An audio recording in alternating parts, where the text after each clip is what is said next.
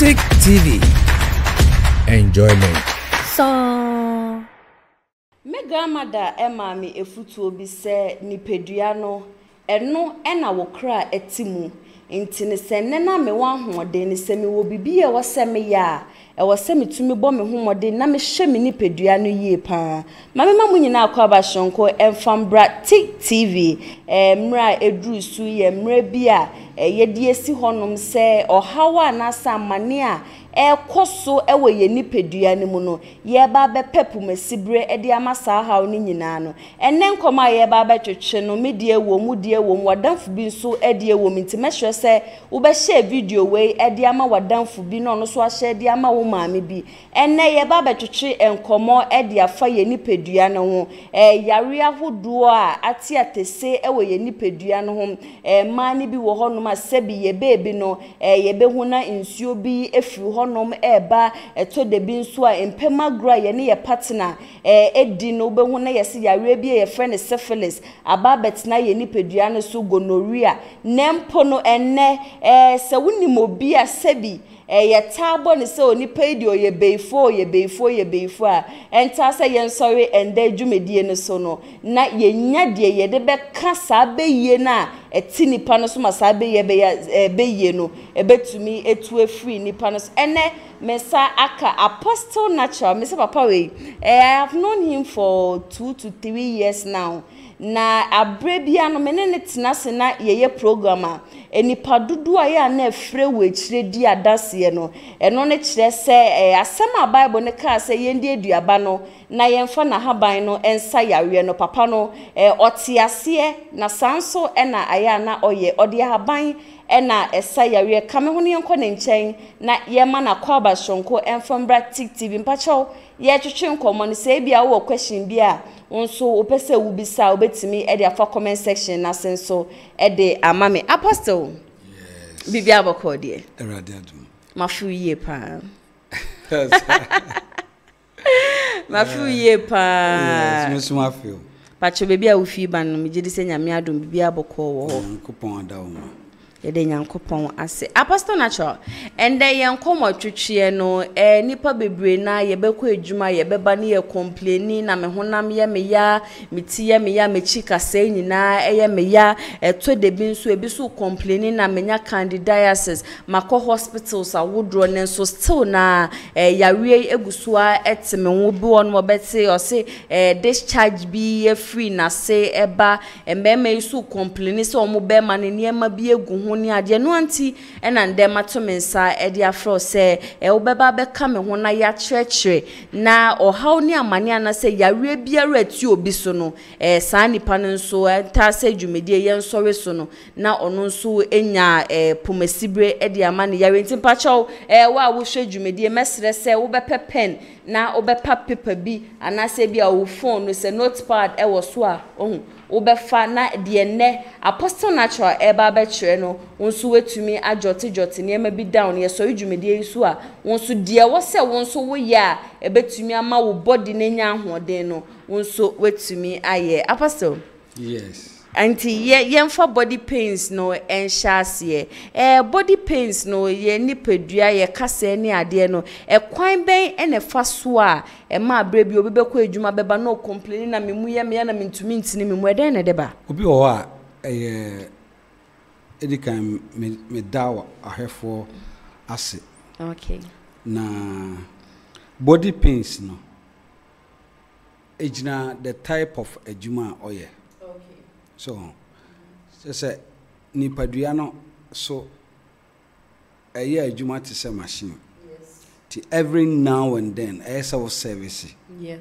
to servicing no any body pains no body pains na be ma no eno na say o service be uhuni padua mu be ye wo ya so we hu apostle be ye wo ya say obi ko adwuma fiti Monday kopem Friday Saturday awon kwa adwuma o so the Africa teso a ontimi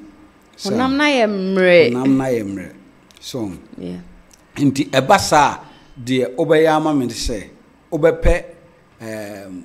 abrobe achi Abrobe echi. Echi na ya sensene no. Pineapple. Okay. Echi. Na wa prekese. Okay. No wa hwentia. Na wa garlic. No wa cinnamon. Ebusia me pacho meje de se mate ase ne nti a me se obi amba no homoden so obepe pen ene pepa sisan se de ne apostle eba be kire no se wa woni pedua no eye wo ya wo ko adwuma Monday to Friday Saturday no na wo complain na me honam na me ntumi so we free kete so o se pe abrobe echi abrobe eye pineapple nechi no na wa pepre kese na wape hwentia so e de aka ho uya na wape garlic garlic okay no final one cinnamon powder na si na say bia okay. Because ube kafra okay anwa okay nti wonu a ehun nsuo no na wahwi okay na ono na let me say this body pains enye brofuduro sem body pains na nya brofuduro sem say woman body no bibi natural okay so body pains keke na wakojina drugstore na wakoto brofuduro da bi ebi kura da ne yanuanu mi tie ye chima yen ai so my body something natural okay something yam frame okay so abrobechi prekese hwentia garlic cinnamon natural sure yes ti unuma eti say chese adia nipadua ni aye natural bebo nipadua adia ekoso nipadua o the natural treatment ena ema no okay enye brofuduro okay so unya saa nuoma enum we a na waka aboma na wanua okay wanua nti ebra na watwe na wahwie hu wasone hu nsuo no obanua no be 30 minutes okay nti ebra na wasone hu nsuo no okay ti ne hu nsuo no eno na obenum nti apostle obenum na anopa ewia anopa enumre ubedidi ewia ansa na wanom anase yes sa eyi akeka bom ano ohye okay so nti ese nipadua na aduane kom okay so nti bia udidi wia 30 minutes time ubetumi anom that is it okay now ubetumi a store wa fridge mu ubetumi ayin bebre no wa store wa fridge very important listen edientia ema doctors ekasachia habanro omukase ebese wo liver ni nyina ne se onim se wo ye habanro something natural yemfa bibia am preserve no yeah oso awan fa nshi fridge okay ntini se one store in a fridge eno na ebese wo liver no one store fridge with time no fungi bebeni fungi bebeni okay so what I say yeah one store fridge esa wo kana she anopa nyumre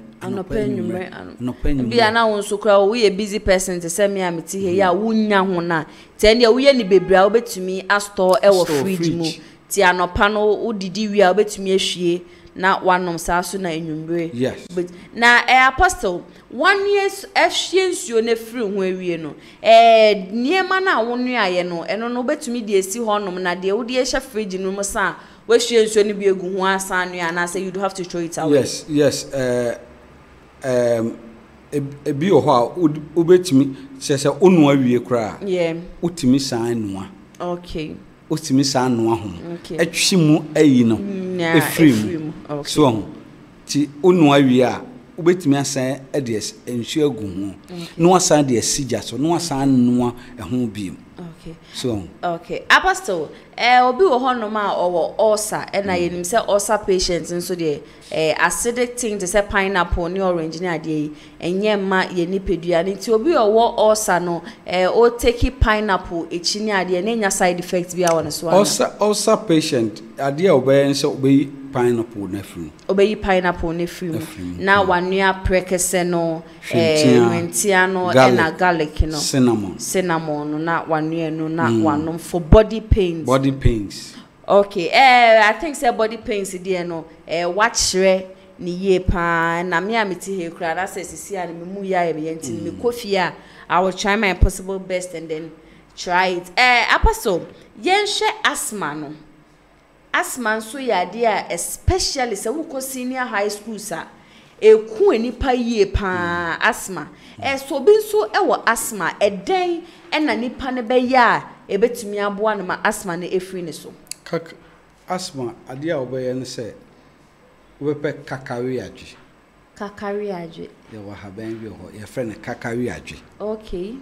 Kakariaji ope kakariaji na. Obey sini kakra. Uwi ana de nsu ata ho. Na odi asijaso. Okay. Apostle kakariaji mi amiti he say mi. And yes, your assignment so go kakariaji. O say bia na mahwefo e bia na obi wa abrochie na infa na okwa akonya kaka onfre. Okay. Ya ye bi ho onfre ye de bema no. Okay, nti busia na ma no ene de kasafoni neni no betimi afre ni 0244563293 wo frɛ na o se kakari adwo no ono ankasa mixi bi wo honom nti no wa asthma wo so no wo frɛ apostle natural ankasa di bi be ma no ene de mfa ho ni bebi a wo so wo man Ghana na sa bi a wo ama no ne kra no frɛ na kakari adwo no no ankasa ye ne powder kama oh no ebetumi edibi abrel apostle yento so enti eno no asthma no de no asthma no ebi wo so a obepe ahaban bi anase dua bi a friend sukoko your friend sukoko oh okay ene lime okay ti sukoko no ono asukoko na wachim lime na wanom and also good for asthma patients. Okay. And also umia lime no egu sukoko no ma sukoko na wano awie no umia lime guma na wanom okay. And also every day okay every day so asthma it has to do with your lungs. Okay. Baby a otwem from afam. So on. Yeah. Nti oyesa ebema o lunch ni mu ada ho. Okay. Mu ada ho na nye se ekodu baby a aso wo home ontime. Yeah, ontime. Okay. Ebema o lungs mu ada ho. Okay. Nti obi owo asthma ono so ne de na wache. Apostle baby a medi wo ba be ye baby a hama ene mema yie pa nti ho ne de mesre se wo beto bo na ho no wa churchere e de amaye kama yenra candidiasis maybe an yese manko a wo ba me man mu aye kan white wo beti se yese manko a na nya white manko a mema so tumi nya white ana mema de ne gono mema ne de no mema ema ne de ne ye candidiasis white ena mema ne de no eye gonorrhea okay gono enti candidiasis syphilis and chlamydia sa namu yare ni nyina eno na me be hye anodru okay me pa che obi anyi na sum no ntie ni ye yo sanse baby apostle ba be kire idie no ni baby a metumi aka se yen ma no ehu hia yen pa sa so na mbe ma ne nso eho nso ehia yen yie pa nti apostle yenko enti se wanya syphilis gonorrhea chlamydia candidiasis and now what is popularly known as white now you have been a friend tanoja okay now what hwentia aka ho okay tanoja ene hwentia no ape akakaduro so aka ho okay eno ansa wo de asija so obesisi ni nya na wo de nsu ata ho na wo de asija so na one be 30 minutes okay ti ono na 30 minutes ewia na wasoe na wasone ehun nsuo no afiri ho Okay. Enwa na obenum. O de shefri nyima enwa obenum sa obun se ho nyina be kama. Ti bia ukojonso ana obehu niema ewo mu ana se bi onuma eduebo ayeso onuma niema bi be pie aba ti we no wonuma would it come from the urine ebetima ebi be fa urine ebi be fa toilet mu. Okay. So ti o jonso ya nya nanenam na eba. Okay. Enwa so sa omo wo sa problem we no. Sa problem we ya no. Almost so betimi ape en katie na e friend bowie no bowie yeah kati bowie no yeah emono no de ye no aya okay no wasoku sankatie no wabo no wasoku e de agu enene ho no anankatie ne nko okay ope kra so a obetimi asoku afra ne ho okay so we soku sankatie no egu adiem odi nsu be gina ho no wasoku okay no watwen up to 3 days okay I say air fermenting no e ko ni paduam a abo bie wo ni paduam ma no up to 5 minutes onuma ombi nyina bewu Inkatie no ubesoki bowie no ubetumi esoki ne ho no anase bia ubebo na we inkatie ne nko an we soki inkatie ne nko for 3 days I said the air ferment no na wanom onoma yawe bia anase mo bia wo ni pedua mu bia no ebeku ni nyina efiri honom. That is it. Na sa bowie de nkate bowie ne ho no no so usoku a ubetimia unsu a wodi kodware no wetimia sabi afra ema ho ye din in the spiritual aspect in the biological sense. Okay, biological sense. Ema ho ye din okay isirimfo no nsem ho ye din ma ho ye din Tebia we obi a otayare kra na wo nua nkate bowie ne ho ne nko anu soki onua obenua ndia obenua nkasa okay tu kodware bia na wasebi na wo de afra wo nsu a wo de kwa kodware not in the spiritual aspects but in the biological way ebetumi ama wo honam no ayedi okay obo ho ne ho nsen ho mre bibi tin kakra bi kra no ebe ma o skin I tough. I tough. Okay. So yeah. Ema honam yedi. Okay. Familiar witchcraft ni mu. Okay. Witchcraft ni de e ho so hia pa. Ye wo oti amano ne war beso da e bia no na wabusuani bi etu afa wiem na nsenya story bi e ba abonten ye se young girl bi a wadane anoma oye be fo nem se yesese sofo bi ko bo mpaye ena ni be ya aboa ne ya anoma nti sofo no ko bo mpaye no ena abo na hwe ho no ma krom ho no nyina chese nde wo fa ha news baby a obia ka nti se woni mo bi oye be fo a eden ena wo betumi aye ema sa be ye ne to afri nipa no so simple okay woni mo bi oye be fo a se bitafra che enye mpai bonko a so pai mu hia batenye mpai bonko okay woni mo bi a be ye wono so ana obi oje tum se be ye wono so opese free ne so ekwa se haban we cassava leaves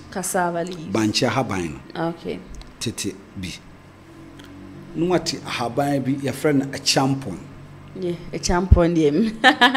a champon dem nim ti cassava leaves any a champon no ne ye obi a beyie na etene so haban baako okay na haban baako bi so ya friend monto ina de misua de na wati monto no aka ho na ye tere yeah na sa haban we no hye no wonsuom so yeah na enipa no onfa nware anajo be 12 am okay anajo obedi be dware anajo sa be 7 times okay and 3 times saa bayi na abetena ni mu no eno ano no bayi ntumi antimi ntra bi. Okay, apostle obi wo hono ma yeti he nim se bia eye beefo pa but ono amu no onka nti ne se me suspect obi se nipa ne ye beefo a nipa ne ye me a metumi aye saa de we na me de afra nipa ne nsu ebra nipa ne nya we se nipa na on aveli ne ho so be so jaya bayi de that is one thing with bayi. Okay, se nipa ne ma ne ho kwan a ntimi ntu bayi no mfiri. okay, ti unim saa esa unni nipa ne kasa akokro kwan so obi o say ye busu ayi ne nana no ma wujade omudi ama no omude omuhunu se ejapade ti se woni na nkasa in a persuasive way unya na adwene onfa na adwene mu. Okay, nti apostle why obi a wote ahaban ase a wotete ahaban no se obi ewe beefo na mia muminim se bi osimesi oye beefo na mepese media aban bi ekana we ni ye de wa ma ne ho kwan na de o ma ne ho kwan ne nso no den na metimi aye o ma ho kwan de wo na ese obo ho ban me na wo se me bo me ho ban nti ahaban bi wo ho no ma me ne metumi de abo me ho ban ana. That is it. Ubefa ahaban we eme your friend mint leaf. Yeah, mint leaf. Eme. Okay. No wafa nunum. Scent leaf. Okay. No wafa akoko mesa. Okay. Odi dware a oso odi abon ho ban no. Okay. Na se because also ompene onyintum se obaye no na untimi emfa baye ayin entu no dia ese opesa ne oma we. Okay. Ana se obepe time ewu no ape susumasa time ewu ni susumasa no ape prekese. Okay. No ape odi aba. Okay. No ape ate na oframe a ebia so ewo number kra ese ofa. Ewo number ese ofa san unya san ne omo we a usifra na de ayesem na pa na de ayesem na. Okay. No dware ebi ni aha nka me ya be ka se ye mu bi wo hono ma daje ye fe na daje de ye nya bia ye be kwa akohwehwe saa de we na ase ye kwa akotetintin nka me ye bisa se ebia wo bi a waye ne dada ni se bia ni seminar nipa no ebetumi eyusu a. Oh, okay. Yeah, they are alata semna. Oh, okay. Ti won se alata sem black no. They are alata semna. Okay. Odi dware a why nam. Okay. Se obi a ntentan echechecheche no. Ofa ba bia ehoi plane kwa na ntentan atoachi no. Odware sa semna we eno ano no. Ntentan chewa ekire se you are being monitored. Oh, okay. Ntentan chewa meaning you are being monitored. Monitored. Nti obi wa wonso owura embassy kwa no na ntentan jaiko na ya se ovesa no. Wow. Nti wo honom na onim se saade ya papa eke nyina no wa wo ne pedua no hu ni say one way or the other no wunya signs or symptoms of that ne seminar na nunie menu mienu a wo hwe mi ye mu bua nya de ye betumi akọ afuo mu akọ akọpẹ susumasa ene de keka ho nyina no ene prekese ne ade na nti no waye ne seminar nti bebi biara wo bia no wonso betumi a oda bi bebi biara wo bia no de be ma na wo nti ode ma na wana chese wonso di adware na odi aten me sha ase me ka ase me se me nana ma mefutuo bi se ye body no no pe eni bebi a ye sunsuma na se ye kra ebetumi atena nti ne se wan body ne ho ban a usunsum no enya bebi a ebetena nti mesrew de papa eche de apostle eche me sha ase me se fa book na fa pen na de obeka bia no tro wa cheche niema bebi obi o candidiasis gonorrhea syphilis eduru a obetumi aya na se ahaban ahodo obetumi aka afra na wanom na sa ya we nyina efiri mu ana say bia nipa bi a wo ho no ma wa wo hye wo body na hu se wo kɔ adwuma ba bia na body na yemre body na bre eno so wa kire de obenya pineapple echi no na wanua ne prekese ne cinnamon na wanom ene ne ma bibi na wanom se be ya body no ebetumi enya honde apostle ye wo nipa bi wo wiase a daye ye frɛ ne daye onsu bi da before that sa asem na we aso on se obi wo ho koda o se muntum achi no yes muntum achi I say wo da ho no ma say wa wuntumi entene won sa wuntumi mbo obi wuntumi nya hwe muntum no enye chese enye muntum keke na achi wo it's a sign say edan na wodam no tumi bi aba ho wow tumi bi aba ho nti o intercept ohome na wo home na opposing force abadan no mu okay nti wunu se obi wo ho a okoda ne ho odin ade be chi bako no wu da ne mpaso yeah tumi bi ba dan mu ho anadwo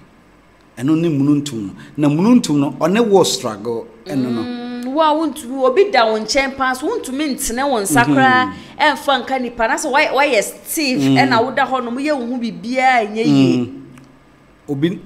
tumi na ba ho one wo spirit struggle okay nti wo so unse one wo struggle na wo se Jesus na wani ate yes Jesus na boy na wani tie na what about ada obeba wentumi ambo Jesus no seminar ni seminar we ya okay tu yo bi amuntu meta echew pa na chese force bi aba ho me have experienced that thing ntina me to me echew mu kaka okay to me opposing force bi aba ho okay our name is spirit no ebe kunti se menya seminar we na me di dware all the time all these things no ebe stop it okay ebe stop it obi wo ho a sika entime mba nsem yeah obi wo ho a tumi enne ba beda spiritual marriage sha seminar ko we ya okay na obi nso ono de onso daye wo da onso daye okay yo nipa bi a daye kra onso bi yeah obi oso na oso na ni re ebedru emre bi na ontimi enso bio pe ahaban bi a ye frɛ no kesia alata apostle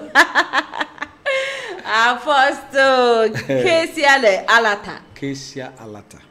ne scientific name no ana scientific name wow research dey ye obi yo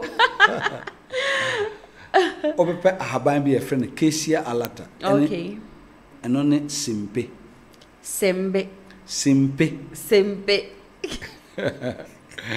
ye frɛ no simpe okay ope simpe na wo pe penata sa penata no so ye 20 ahaban okay no wa yam ni mi no afra ti anajo beda nwanom anajo o yam ni mi no fra na wanoa anajo obeda no wanom bi okay obeda no wanom bi ana se ope a confirm etiko inura bi e friend a confirm etiko e common pa ope confirm etiko a otete a obaka kono obo so kakra no wanoa ebi wo de ebi wo so omobo so de wate na obebo part bi so no wanoa part na so omobo so ti de wanoa no obeda obenum de wanoa no odi begu obakata wudware mu na odi adware na wodware chese hu nsuo no wodware for 7 days bi okra bi 3 days na bibia ayeso but ukona 7 after 7 days no dream na nya be restored na apostle unso obi ho no ma daye ne de obeso ba obeda be sori no na ne refi daye no sa ne o mani nyina we connected okay anasa opepe coconut obepe coconut no ope ahaban bi a friend parsley okay parsley ti obe blend coconut no obe hwie coconut no egu parsley no ho no wa blend it okay no okay nteni ni ano ebe ma afi wo a wo da wo nso da ye na wo refi ni ade nyina no ebe restore sa niema nyina apostle amewo final question bi a mpese mebisa but before that no what church ahaban bebre sinemdi kankan ye no starting from body pains to gonorrhea to syphilis ni ade ni awobobo ahaban bebre na din nti so obi wo honom na se yare no ewo ne so na sa ahaban ni ade we nyina no onye bia is there a way e bia wo bia wo waye ne powder form ni ade a obetimi dia command ye wo bi ewo center okay dia me kanyina ye bi ewo center nti eno an se oframe a me brobi okay internet say ahaban awudra apostle abubo din na no nkasa e bia na din bebre apostle abubo ina nyade a wobetumi achi atu utirima na asa nyade a wokwa konye efuo bi kura na wakwa akoti bi na emom no oso waye bi powder form tea die ya na okan ahaban a obobo so obetumi anu bi na wanom ni nyina no waye ni bi powder form intina ma na da kasafoni nene no sene yambo wo yare so no nkire se bi a yare ete so no apostle enia no aduro oyo obi ode ahaban ene sayare nti ohaw ni amane bi eda osubia no ne na ma na da kasafoni mehwe se obefa na wafre no na ono so mo obetumi di abo ano ode abo apostle mre ni nti ye ya pagya yemunum oba bi wo honum a one be ma atena for years na sude bia no be ma ne fa nechi de ono oba na wo so oye nyina no waye be ma bi nsu wo honum a the same thing na eto no me pa cho o wa haban bi a wo betumi di amani pa na oba na se be ma ne be ye ono nko ane dia na okay de tien se so hu no se wo sa nipa kro na oba ne fa wachi wo sa nipa kro na be ma ne fa wachi no first of all eso make sure say uni spiritual marriage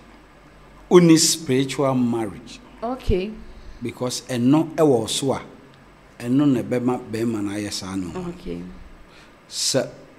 eno wo so a obetimi aframe ye be so spiritual marriage asem no be so spiritual marriage no one thing is anybody who honum crown you onim say or spiritual marriage and I say oni spiritual marriage ati I say or spiritual marriage be man you jai just like that onye ne hwe be wan no we jai okay o di sika kra no aduane ma na onu be jai okay o sika se enye enyina yi okay promise and fail edi wa bra boy chi disappointment edi wa bra boy chi sa nioma we na science e was so who say spiritual marriage was okay so sani pakro no oni spiritual manager obi a eso frɛ ye wo bo ano okay bepe haban bi ye friend aya no ye wo mutu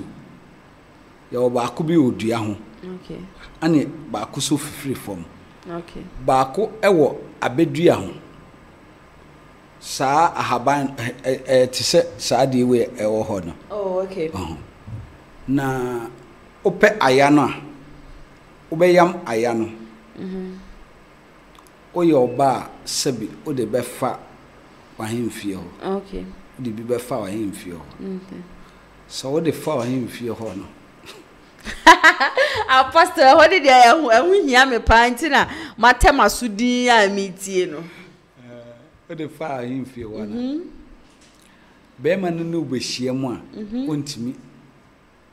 and obi anchen I love me alone a super show baby apostle church your friend love me alone no domenko a nti ade na o church dem slow man no mumma ye mpe ye pen ye pepa ne ye nchrochro en front ho e say love me alone dey very necessary hu hia pa apostle dem ko be ma soso ode ebi be fa no ne be ma no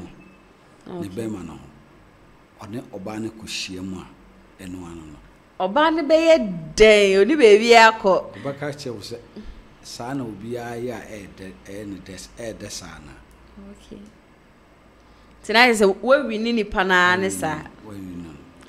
na aye mi ni maye di apostle kan be na fa so enya aye eno an se wo be frɛ okay ene apostle ende kwan bi a mefa so bi a medi wechi de medi wechi san se me nso me hia love me alone bi apostle yemre nti ni mehu inu pills bebre ene ade wo hanum se we miracle co capsules ena we nso prostacare powder nti prostacare powder no eden ena prostacare powder no for prostate okay remember unya 40 years ekwa mema doctor enkancha say unya prostate okay find a natural way of treating your prostate. Okay. Into way a natural way of treating prostate. Your powder no. Okay. And no one say one why free. And a waste powder ne dey metumi aka say bia wa osisi nye adwuma. Waste power. Okay, waste power. Obi a nesisi ose nesisi ya sanu yomo. Like ontumi embu ni mu na hai adwuma no did so obi ohwe bi ate ase dada. And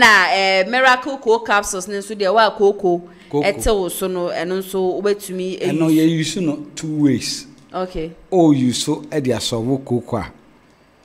oben odi nsuo benom. Okay. But so all use say obema mu ebe din. Beman betumi abo. Use say obebo adwuma a chair. Okay. Eno de ode kubensuo enebeno oh okay enti apostle woni ama wa ha nyina no baby biara obi ewo bia no megidi se bia ohia bia mehu pressure eduro bi ntini we nso senipa no ewo pressure no nso no obetumi anum powder anase oh okay powder ntini no ofre wa wodi bi ebemane no oh okay pressure diabetes kidney arthritis, all those things. Oh, okay. Apostle, yembe nenya ye binte bia o final words ni efutu obi a o pese wodi ma obi no obetumi e dia ma. Me pese me ka se start think say obetreat ho natural way because tete no ye nananom na omunim aprofuduro but omunyini chaye no nim abrofuduro but no more ahoden chaye unya 90 years ko na waware 3 okay nti hua say obetreat ho in a natural way na abrofuduro bebe no emwa okay busia apostle natural ena yene no etwetwe enkomo ne ba apostle natural de wuti din ne kra na chese ono de niema ye natural nko ano ena odesa enipa honam anase yawe de obi so no niema ye natural nko ano ena odesa nipa yawe nti me pa cho ne nama na eda kasafoni ne no obetimi afa na wafe no si baby biara wo bia no obetumi edi na eduro ni bi edi amane ne powder no ene ni seminar no nti no distance is never a barrier friend no na one no entwetwe enkomo sende yambo wo yawe ni din no nkyere se apostle natural entumi nsa wo yawe da wo so no ntumi nsa no bobetumi asa no nti no de bibi biara ha obia no spiritual marriage na de nyina obetumi afre apostle na one no atwetwe enkomo yesi dodo akunwa yentina so enchenti sabre ena na ya ase wa me musu nti de samantime nka biomi a na kyese makramo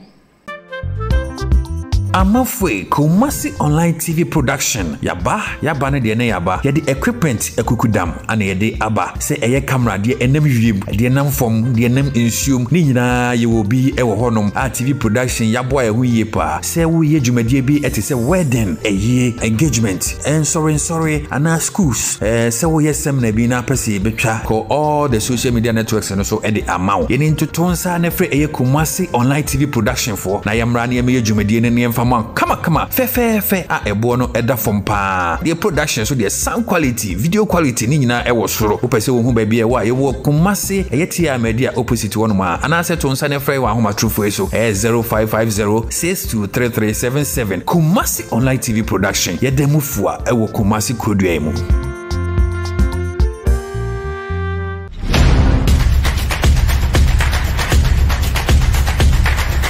Tick TV.